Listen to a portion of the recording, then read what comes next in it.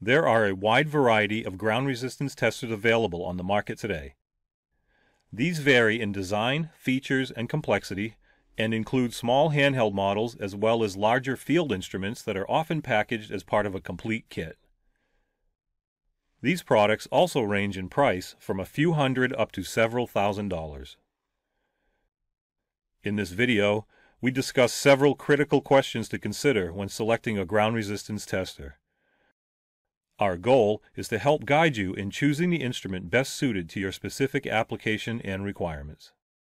The first, and probably most important question, is whether your current or future needs require soil resistivity testing. For example, if your work involves the design and/or installation of new grounding systems, soil resistivity testing is a necessity. An instrument designed for four-pole testing, also referred to as four-point testing, is required for this application. A basic low-cost four-pole tester provides measurement results in ohms. You can then use this reading to manually calculate soil resistivity, which is usually expressed in ohm centimeters or ohm meters. More sophisticated instruments include a built-in formula for calculating soil resistivity using the Wenner or the Schlumberger method.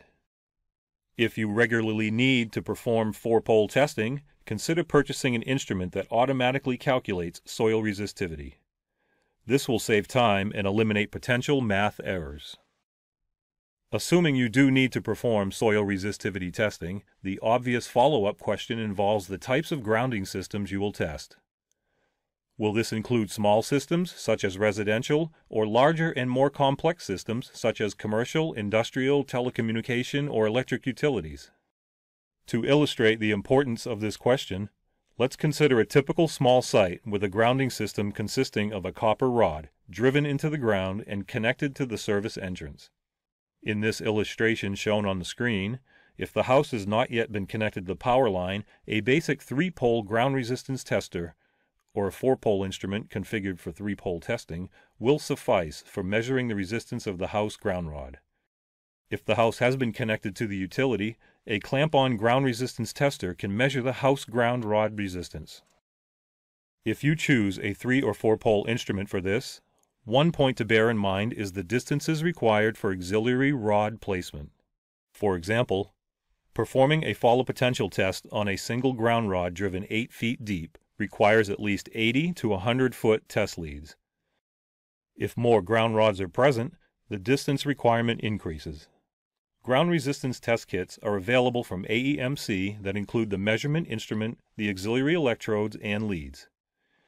Lead lengths provided in these kits are 150 feet, 300 feet, and 500 feet. We suggest selecting a ground resistance test kit with leads at least one size longer than your immediate need. So if 150 feet is required, a kit that includes 300-foot leads will provide a good margin of error. For larger sites with multiple rods or ground grids, consider kits that provide 500-foot leads. A related question is whether the soil resistivity is high in the area that you will be testing, or whether the distance required for the auxiliary rods to perform follow potential testing is unusually long.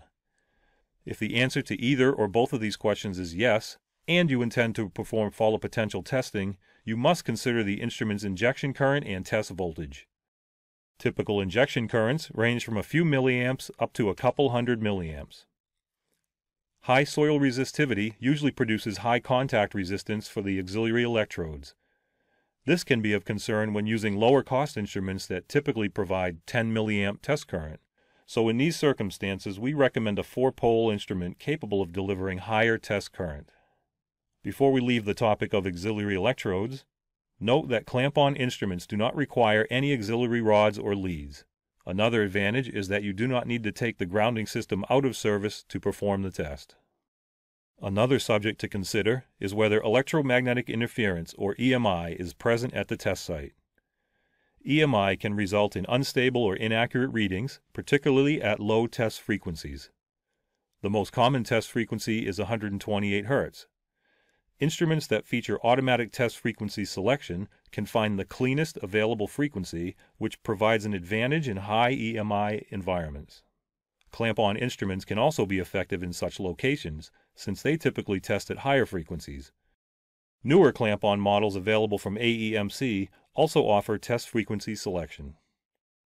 Note that in some high inductive environments, lower test frequencies can produce more reliable results. The choice of instrument can also depend on how you intend to use the data you obtain. For example, if you plan to save, analyze, and distribute your test results, data storage and report generation become important considerations. Newer and more advanced instruments, both 3- and 4-pole testers and clamp-on models, can store test results in internal memory.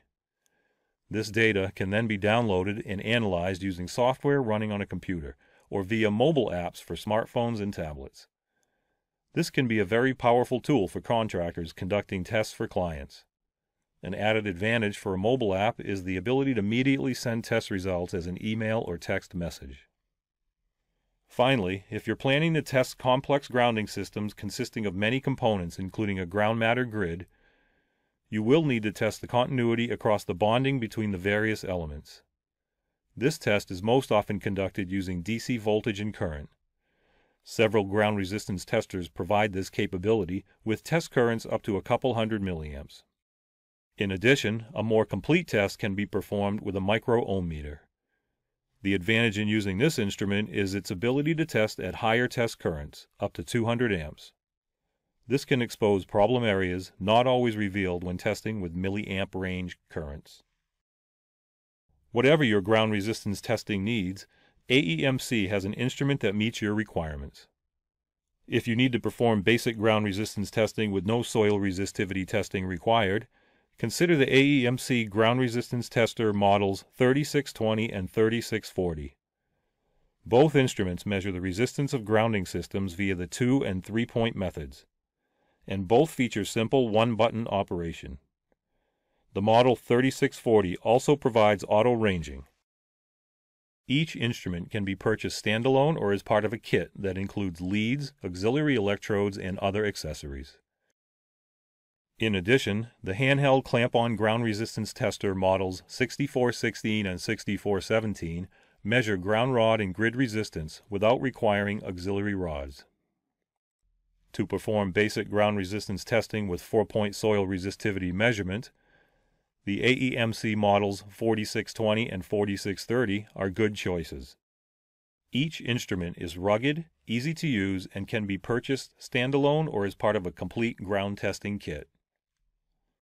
For ground resistance testing with high soil resistivity present, you need an instrument that can inject test currents greater than the 10 milliamp current typically provided by lower-cost instruments. The models 6470-B, 6471, and 6472 provide test currents up to 250 milliamps. These instruments also offer a number of other advanced ground resistance capabilities. If you have a need for testing continuity across the bonding between components in complex grounding systems, you'll also require an instrument that can inject higher test currents. In addition to the ground resistance testers shown on the screen, AEMC offers micro-ohm meters that can be used in this application, for example, the model 6292 with test currents up to 200 amps. For ground resistance testing in high EMI environments, the best way to minimize these effects is to use instruments that automatically select the cleanest test frequency for the environment. The models 6470-B, 6471, and 6472 provide this capability, as do the models 6416 and 6417 clamp-on ground testers. Note that the models 6416 and 6417 are the only clamp-on ground resistance testers on the market that offer test frequency selection. If you plan to perform high-end ground resistance testing, including pylon testing, AEMC's GroundFlex Field Kit is your best option. Pylon or tower testing usually requires disconnecting the overhead ground conductor, a time-consuming, expensive, and potentially hazardous operation. The GroundFlex Field Kit offers the unique capability of testing pylon resistance without disconnecting the overhead ground conductor. The kit includes the model 6472 as well as the GroundFlex adapter model 6474, and comes with all the sensors, leads, and other accessories needed to perform pylon testing and other ground resistance testing applications.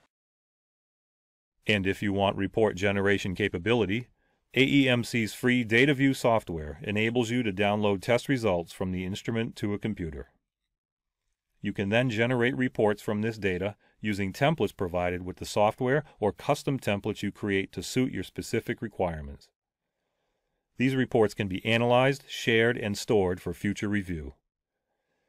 DataView supports the models 6470B, 6471, and 6472. It also supports the model 6417 clamp-on instrument. A free Android app is also available for interacting with the model 6417. Let's take a moment to review. When deciding which ground resistance tester is right for you, consider whether or not you need an instrument that can measure soil resistivity. If so, think about what types of ground systems you are likely to test. Take into consideration the environmental factors at your potential test sites, such as high soil resistivity or EMI. Also bear in mind how you plan to use the measurement data. If you need to test bonding in complex grounding systems, consider an instrument that can perform continuity checking with high test currents. These are just a few important points to consider when choosing a ground resistance tester.